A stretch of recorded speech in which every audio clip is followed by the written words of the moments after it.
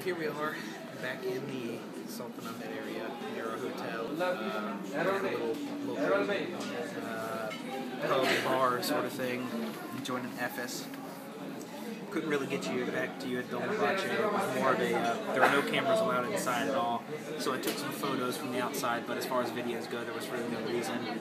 We toured the harem, which is where obviously the Sultan's family lived, the last 6 Sultans who did live there. It's where Kemal Mustafa Ataturk died, who was the founder of the Turkish Republic.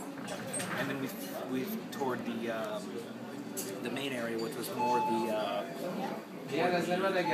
administrative area. So it was all neat, it was all nice, very reminiscent of Versailles, something like that.